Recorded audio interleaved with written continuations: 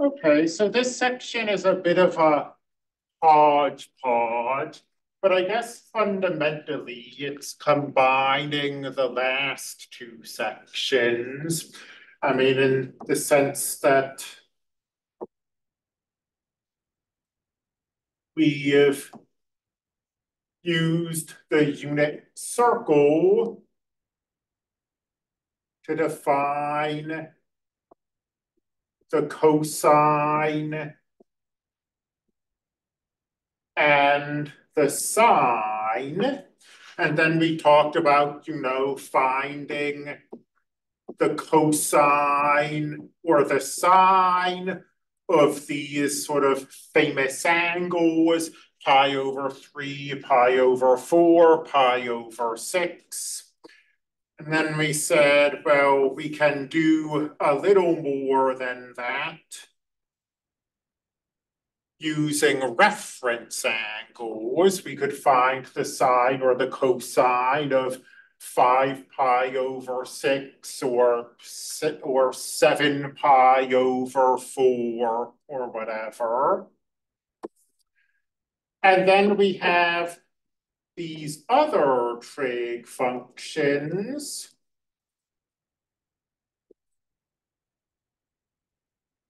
The tangent, most famously, but the tangent, the secant, the cosecant. And these are defined in terms of the sine and the cosine. The textbook's a little weird. It says, well, these are sort of the fundamental identities. I wouldn't really call them identities. I'd call them definitions.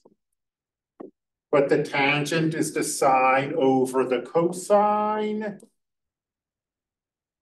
The secant is 1 divided by the cosine. The cosecant is 1 divided by the sine. And the cotangent is the cosine over the sine.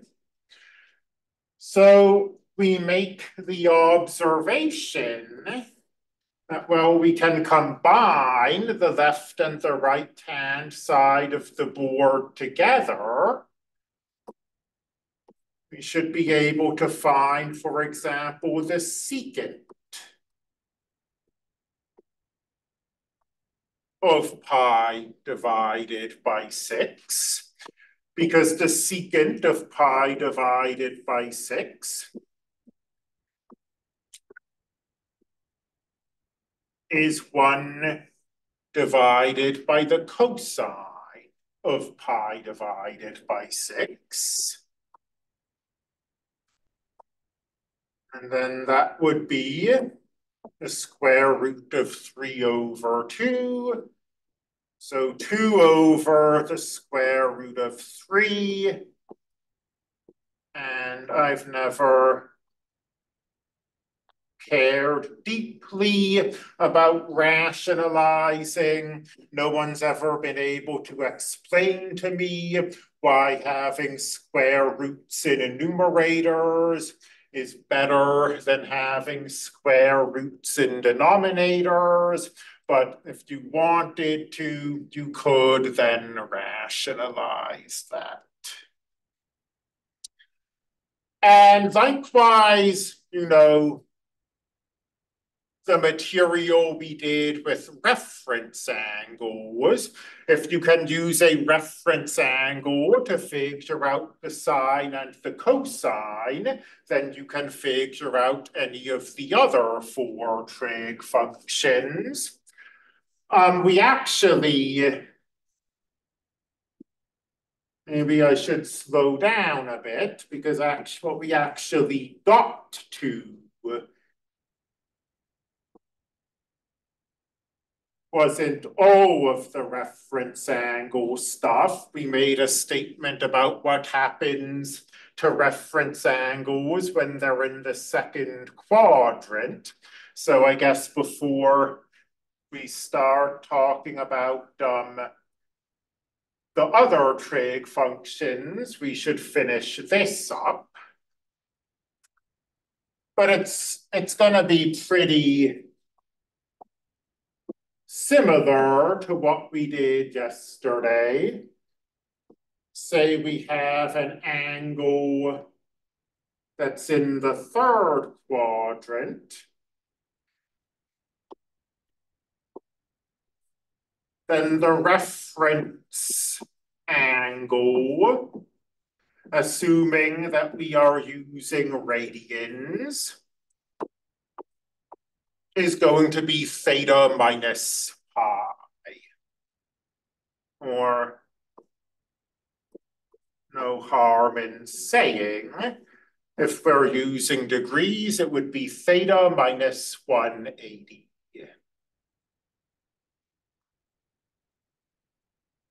And then the sine of an angle is going to be the negative sine of its reference angle. The cosine of an angle is going to be the negative cosine of the reference. What am I writing? I'm saying reference angle, but I'm not writing it.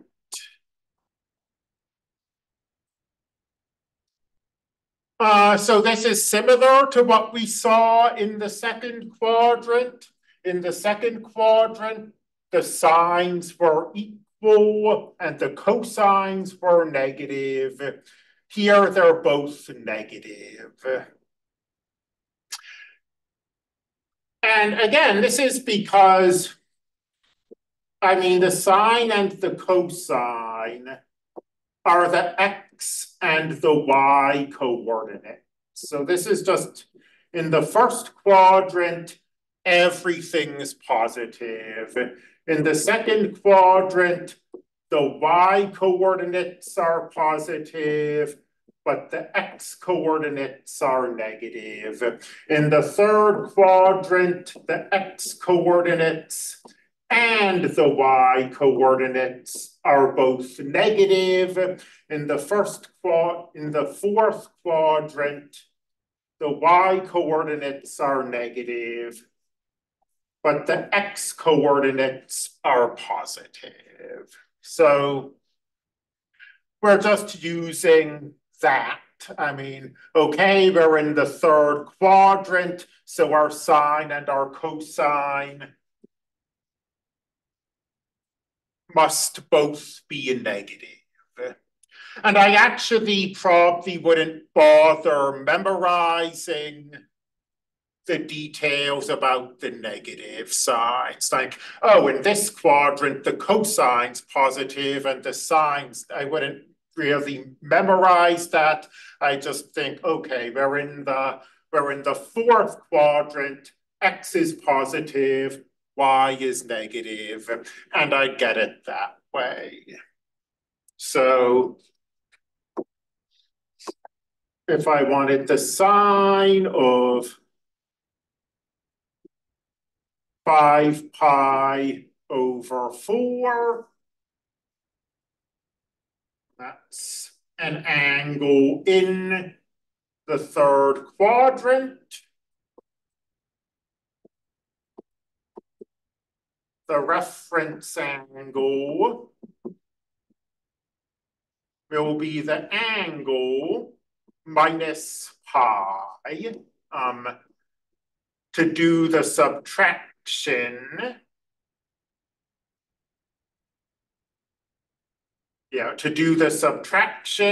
we need a common denominator, pi over 4. So the sine of pi over 4 is the square root of 2 over 2, but we're in the third quadrant. This y coordinate is negative, so we throw in a negative sign. Finally, if we have an angle that goes all the way into the fourth quadrant, then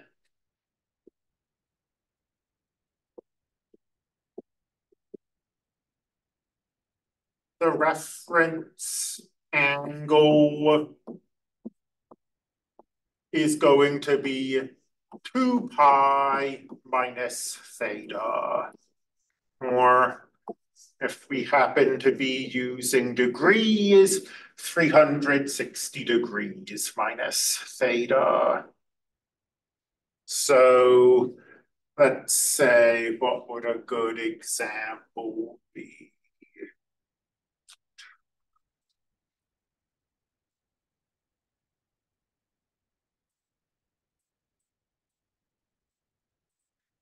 And again, the sine and the cosine are going to be the sine and the cosine of the reference angle, except that maybe they're negative. Let's do both the cosine and the sine. So I don't know if it's immediately obvious. It will sort of depend on how comfortable you are with this. If it's immediately obvious that this is an angle in the fourth quadrant, remember that if you go all the way around, that's 2 pi, and 2 pi is 12 pi over 6. So I'm just thinking 11 pi over 6. Well, that's really close to 2 pi, so that's going to be in the fourth quadrant. It's going to be something like that.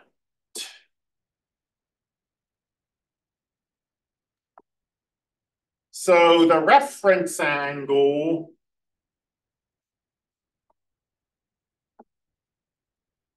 will be this. Getting a common denominator, so we can do the subtraction. It's pi over 6. So the cosine of pi over 6 is square root of 3 over 2. The sine is 1/2. And then I'm just going to pause a moment to think, should either of those be negative? It's not something I've committed to memory. I'm just thinking, well, we're in this quadrant. Our x coordinate is positive, but our y coordinate is negative. So the positive cosine is okay, but the sine has to be negative because the sine is a y coordinate. And then, as I started to say, once you're comfortable with this, if you wanted to know, well, let's keep the example from the last frame. If you wanted to know the tangent of 11 pi over 6,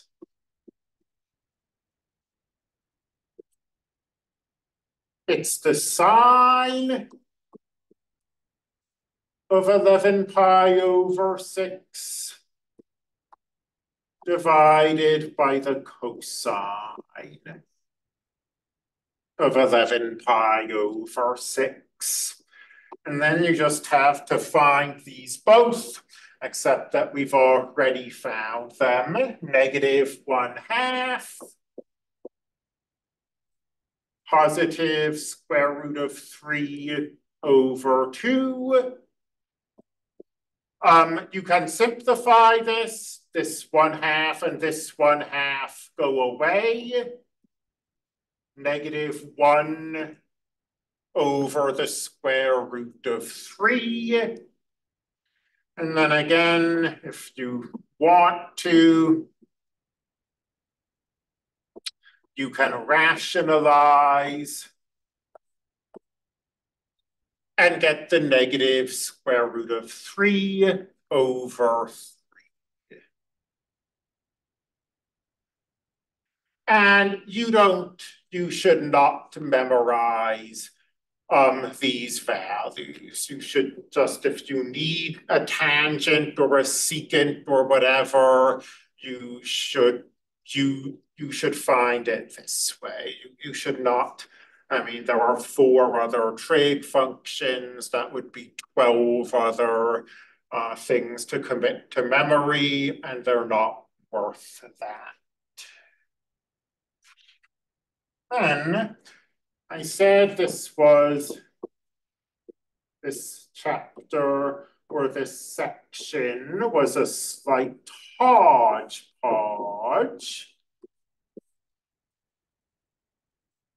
Next piece of material, at least on the surface of it, isn't really related to reference angles, but even and odd function.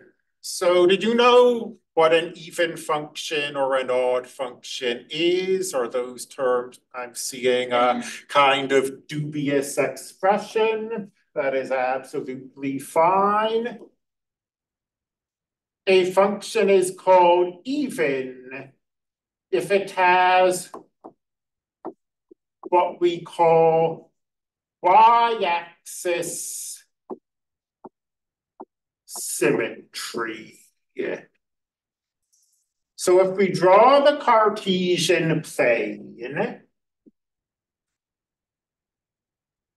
we'll think of the y-axis as being a mirror.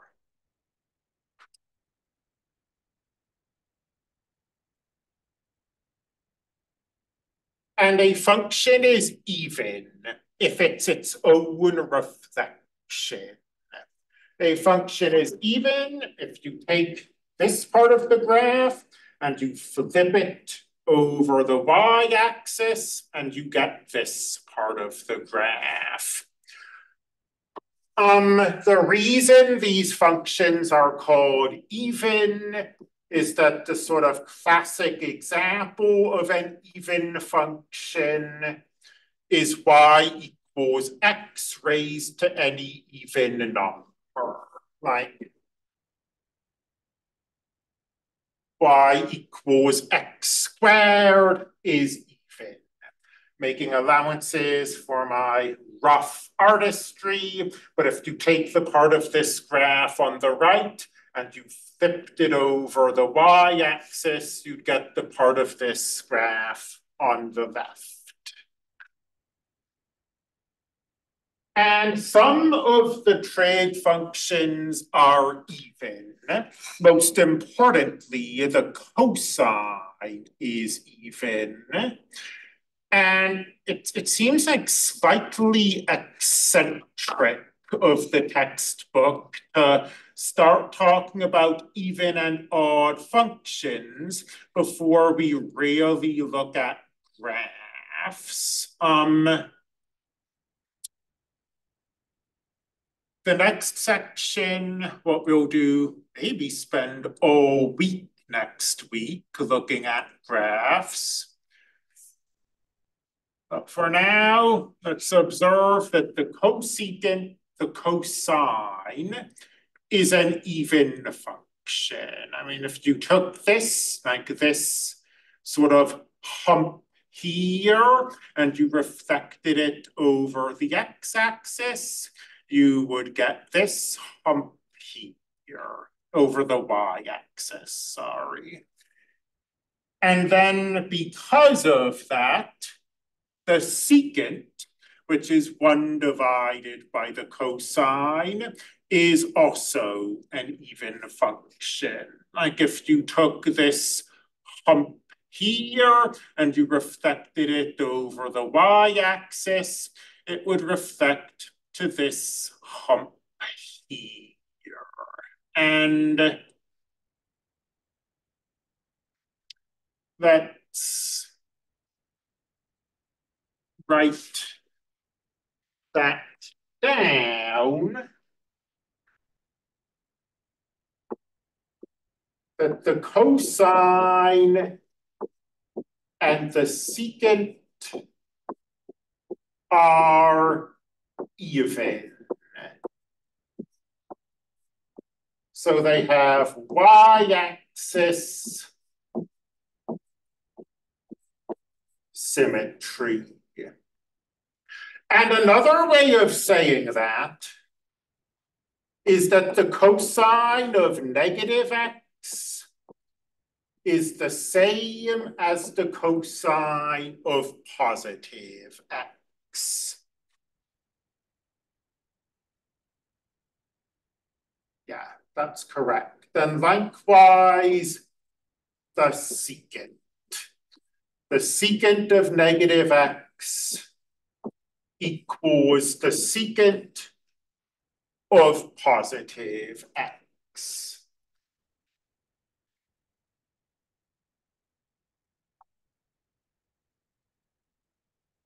And no, we can see that for, okay, like that's that x be 2 pi. Here's negative 2 pi. You see it's 1 in both cases. We look at the cosine. Here's negative 2 pi. Here's positive 2 pi. It's again 1 in both cases. So if my memory isn't failing me, of the 4 trig functions, these ones are even, and only these ones. There's a slight asymmetry there.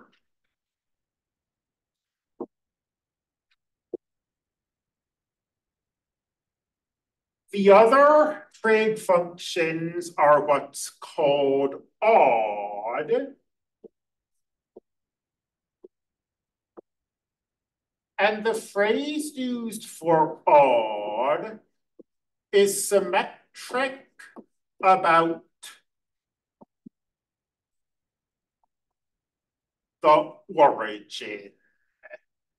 And this symmetry is a little harder to describe than imagine the y-axis is a mirror.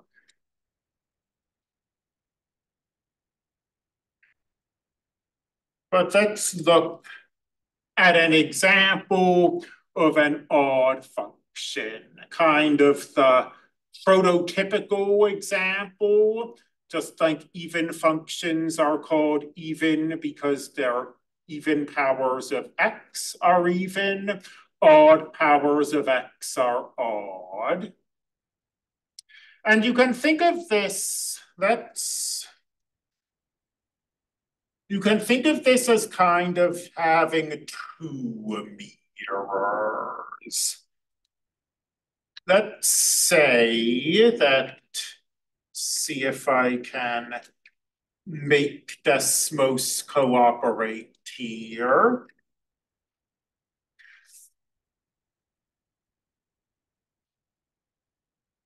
Let's look at the part of this curve that is above, that is in the first quadrant.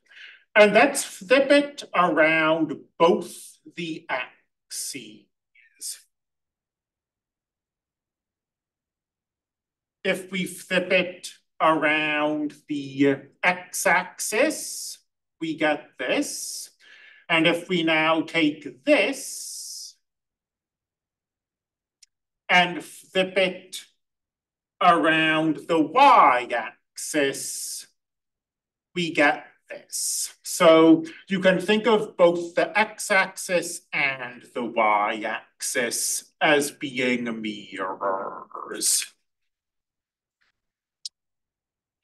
And in terms of function notation, this means that f of negative x is negative f of x.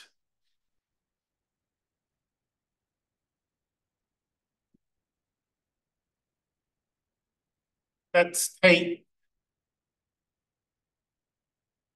a look.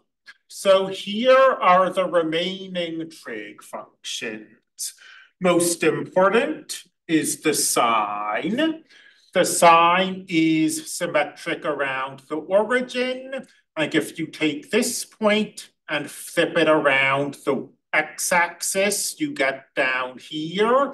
And if you then flip it around the y-axis, you get over here. Not the cosine, the cosecant.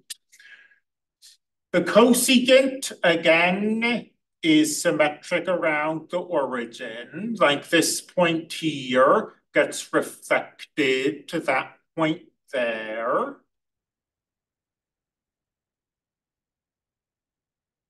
The tangent of x looks like this. We'll talk about these graphs, as I say, in a lot more detail next week. But for example, this point up here is reflected around the origin to this point down here. And the cotangent, let's see, like this point here is reflected around the origin to that point there.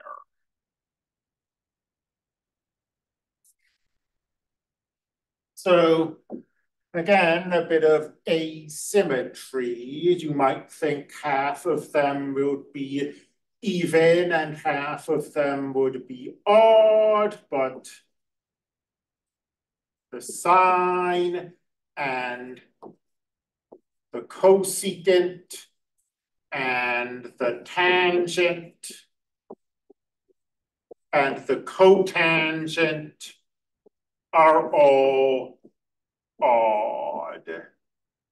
And then that allows you to make statements like the sine of negative x is negative the sine of x. The cosecant of negative x, negative the cosecant of x. I feel like I went in a kind of weird order here, but the tangent,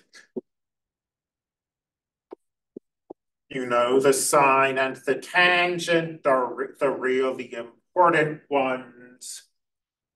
But you've also got the cosecant and the cotangent. And I mean, of course, I always feel a little weird. I mean, I talk about applications, and I mean, you're in this class to be a teacher. So the application that you actually need is that you can teach it to other people. Like, it's a bit weird to talk about this is used this way in calculus or engineering or whatever. But, you know, here's a statement that in my 151, in my calculus class, we do occasionally use. The cosecant and the cotangent are less important. That we occasionally use. Continuing our kind of meandering path through this section's material,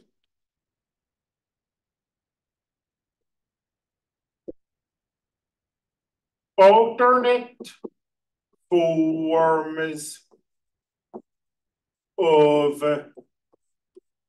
the Pythagorean theorem.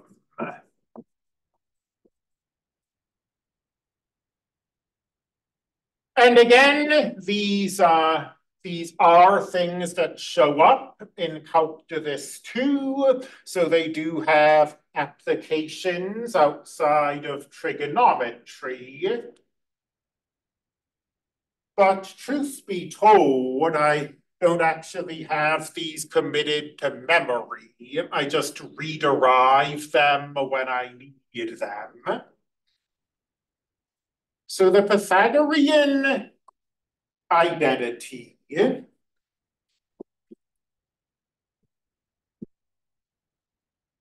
says that the sine squared plus the cosine squared equals 1. The alternate forms of the Pythagorean identity are gotten by taking this equation and dividing both sides by either the sine squared or the cosine squared.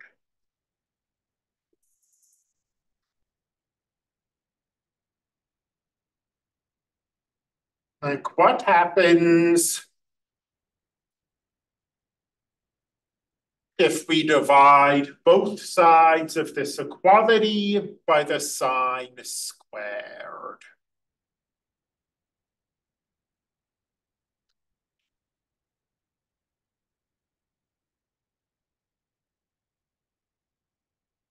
Well, on the left, if you have addition in top,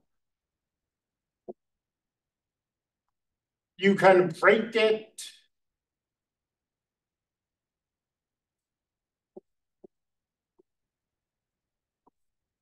into two sums.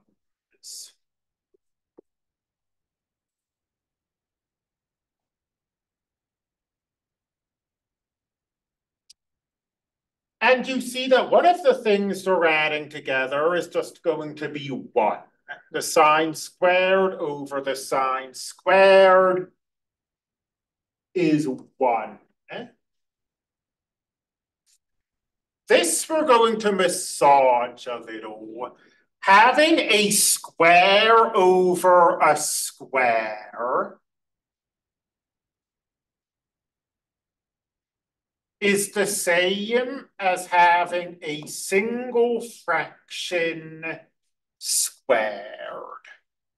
So we can write this as the cosine over the sine squared.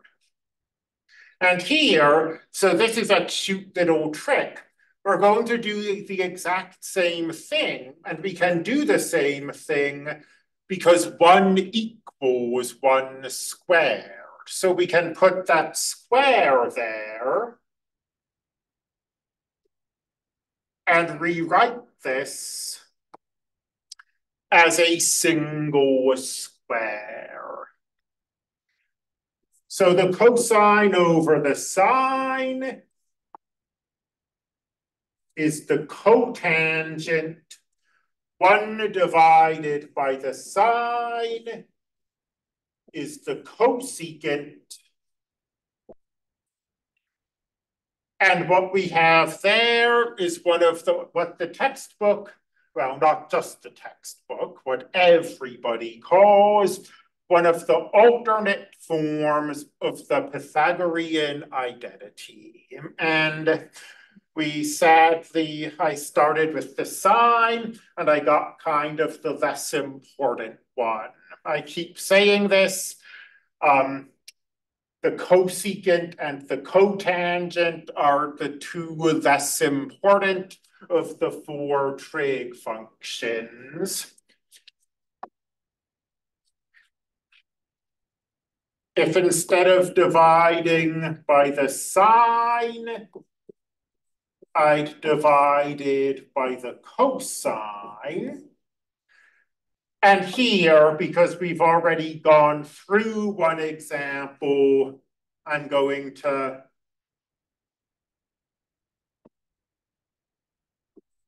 go a little quickly. We can once again break this apart.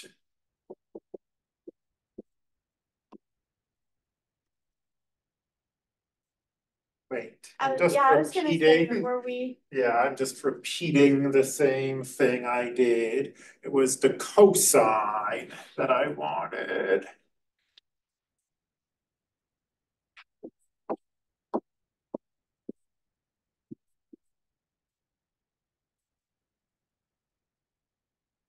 So there's the sine squared over the cosine squared.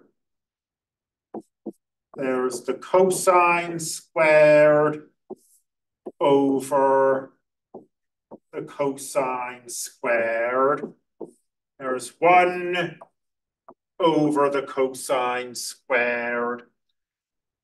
And we can do the same simplifications. This is the tangent squared. This is 1. This is the secant squared.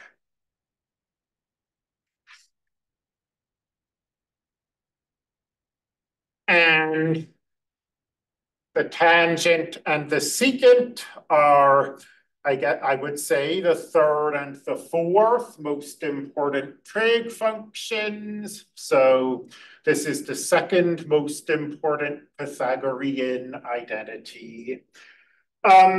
This is a side note, I guess. The reason that we have this, I mean, the reason the secant's important, that's a calculus thing. Can't talk about that. I mean, it's totally arbitrary that the tangent ended up being thought of as the important one. It's just when you do right triangle trigonometry, you've got the opposite side and you have the adjacent side, and you need a function that relates them. And there are 2 functions that relate them.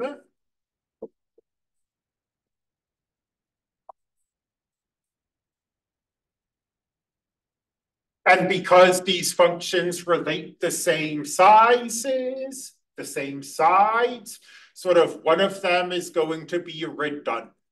And we could have decided that we'll use the cotangent, but we didn't. Just hundreds of years ago, people decided that when they were doing right triangle trigonometry, they were going to use the tangent to relate the opposite and the adjacent side. And that largely arbitrary decision has reverberated through the centuries. So here's an important idea. And again, in this kind of fracture textbook section, it's not really directly related to what we were just talking about. But all of the trig functions are what we call periodic. Informally speaking, a periodic function repeats itself.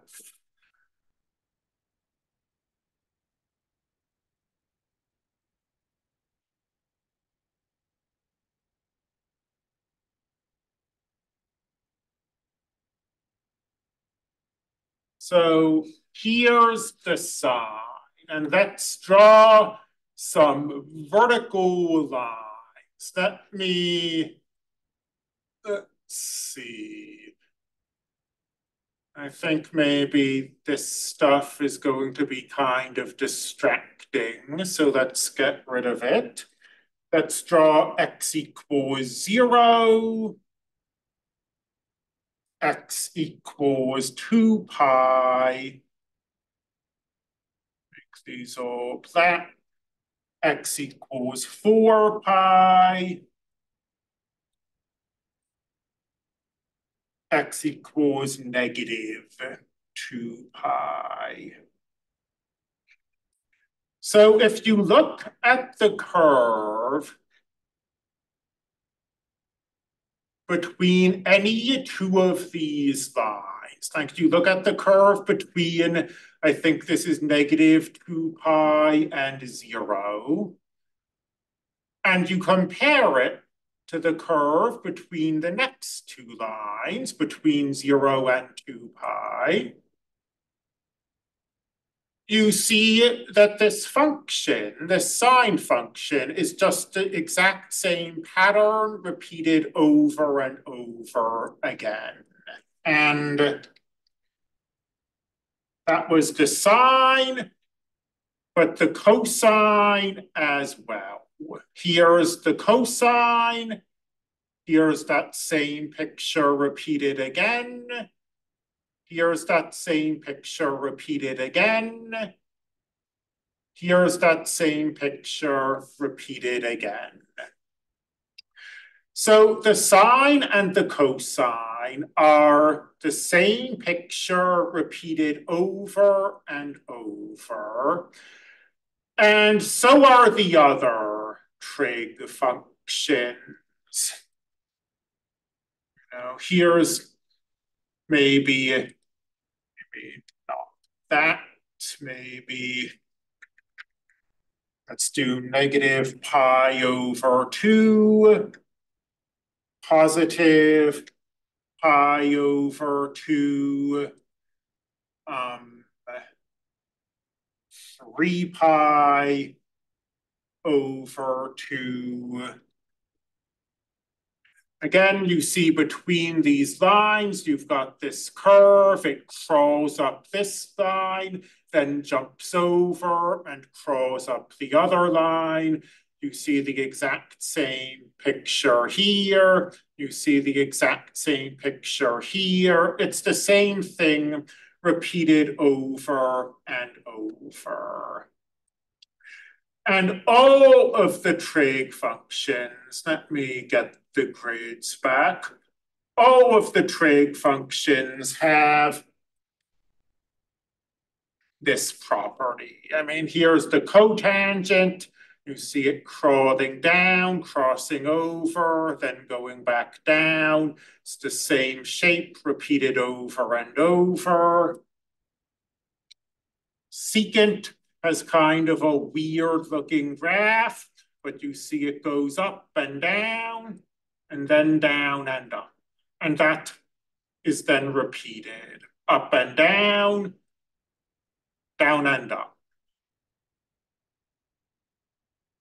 Cosecant, same situation. That's not the cosecant.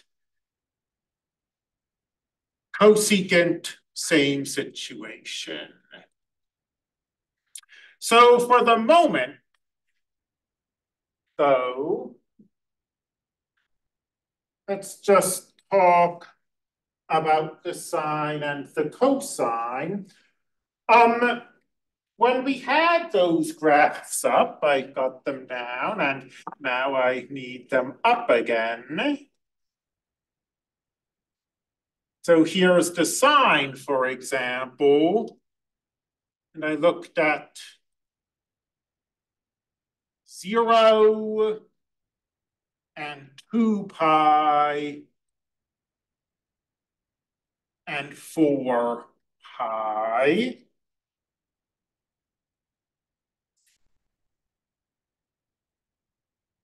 So you see this interval, I mean, because the graph is just repeating over and over again. The length of this interval, which is 2 pi, is the amount of time it takes for the graph to start repeating. And although with the sine, it's traditional to think of starting at 0, let's say we start at negative pi over 2, and we go to pi over 2, Then we go to 3 pi over 2. Wait, that's not right. Let's try this again. In fact, let me just cheat and not try to figure those numbers out. Negative pi over 2 plus 2 pi, and then we'll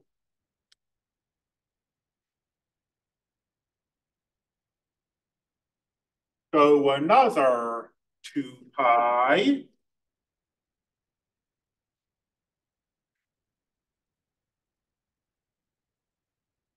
Negative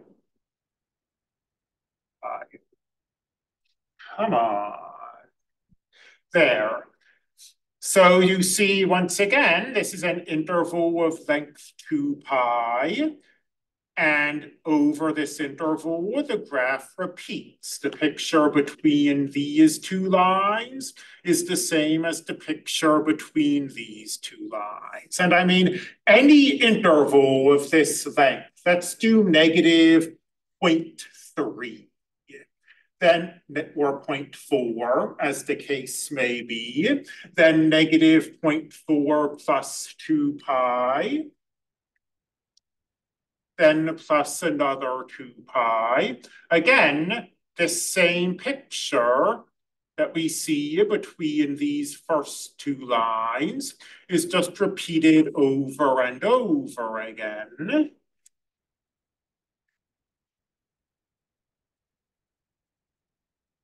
The period of a function of a periodic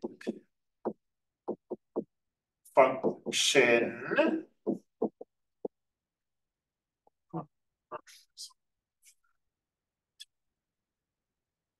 is the time it takes the pattern to start repeating.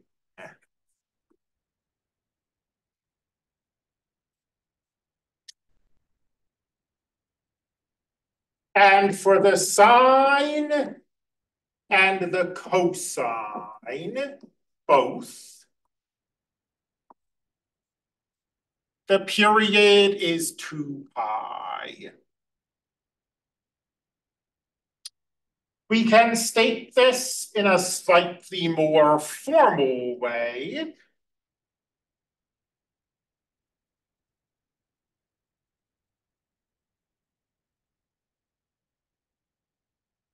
By saying that the sine of theta plus 2 pi is the sine of theta.